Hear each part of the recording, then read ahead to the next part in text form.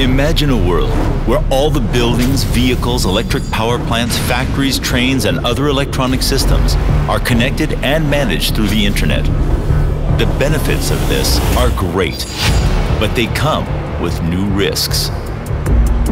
Internet connection provides a possibility to remotely disrupt computer systems, and this can result in serious consequences, including complete breakdowns. Every internet-connected device receives and exchanges data and executes certain actions. In the next 5 years, there'll be more than 20 billion such devices. This is the Internet of Things, and it can make our lives easier and more convenient. But will it be secure if hackers could disrupt the whole system? Why aren't these devices secure? The main reason is that the software, as well as the operating systems, have vulnerabilities. It's almost impossible to develop vulnerability-free software. This means that any internet-connected device can be hacked.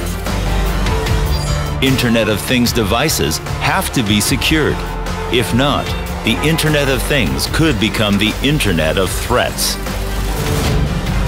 We can make the Internet of Things secure by using KasperskyOS, the specially developed secure embedded operating system.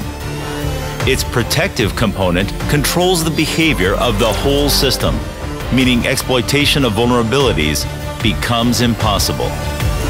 A secure operating system is the basis for ensuring the security of Internet of Things devices. KasperskyOS is such a basis.